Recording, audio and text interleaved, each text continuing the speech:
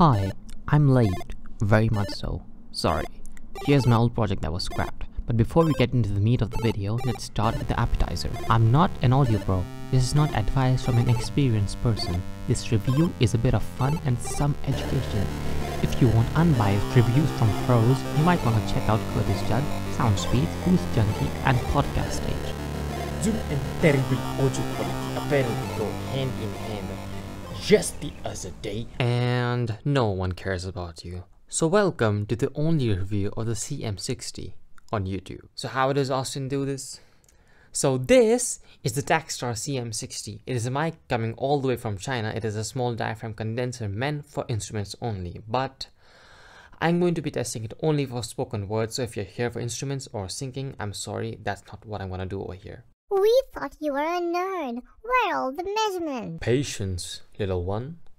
It is the key to... it's the path to...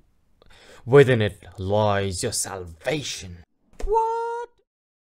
Kids these days. Okay, boomer. CM-60 has a self noise of 20 dBA, which is not great. It's a true condenser cardioid microphone that has a relatively flat frequency response with a little bit of resonance boost in the upper frequencies. Okay, I'm too slow. Fine. To me, wearing my Superlux AG660s, they sound quite natural. I've asked others also and they also agree with me, it sounds very natural, but I'm a beginner, so please take my word with a grain of salt. It has a self noise of... The max XPL is 130 decibels and the dynamic range is 110 decibels. It has a sensitivity of minus 36 decibels. Yes, that was great.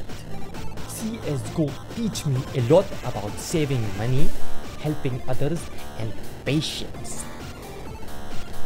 No, I not talk about yesterday. No, you cannot. Middle? So now I want to play long A. Let's just come through towards long. Friends, Rajbi no stop Zukablied. Nope, no. I hate you. Here, I'll repeat myself. This mic is not meant for spoken word. Its brother, the CM-63, is meant for spoken word. But I will be testing this mic only for spoken word. Like most of the small diaphragm condensers, this is also a top address mic as it is meant to be boomed above the subject.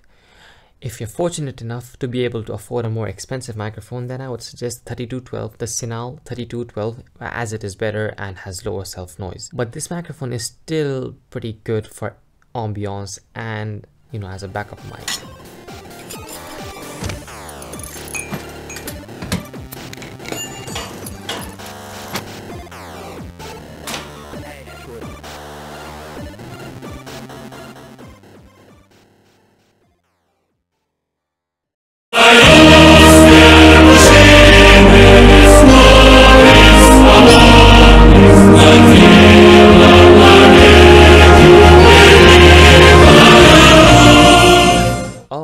So you think you can just interrupt me whenever you want and start your own bit, and then come whenever you want and tell me to finish my bit? Yes. No. Build quality. This microphone is made out of metal, which is unknown, as you do, and it's quite well built in my opinion, but it does scuff easily. There's also a 100Hz high pass filter on it, which is in my opinion a bit too high, as 60 to 80 is more desirable. You will also find the logo of the company right on the mic. You're not meant to handle condenser microphones with clumsiness, but as you have already guessed, I dropped it from meter onto hard tile floor. Yeah, that's from 1 meter onto hard tile floor, and so far, as you can hear, it seems to be doing perfectly well. The condenser capsule itself is removable, as you can see, but so far I haven't been able to find a replacement on AliExpress.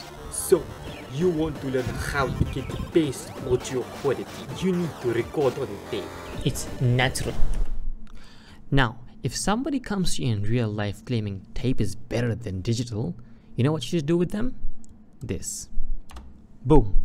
Done. You will need 48 volts of phantom power to power this microphone, like most of the condensers need. It can be provided by an interface or a portable XLR recorder. In my opinion, since this is a cheap mic, you will be better off buying an interface because you can get some decent quality for a fairly low price. My tier list of interfaces goes like this: the Moto M2, the Focusrite 2i2 2nd gen directly from Focusrite's website. Make sure you buy the refurbished version to save the earth and all that stuff.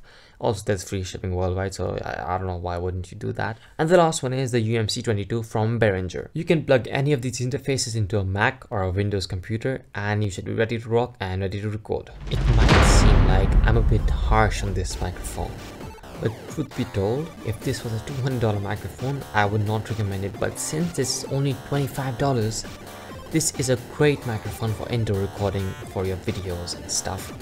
Because of the amount of detail you can get out of your recordings, I would 100% recommend this to anybody.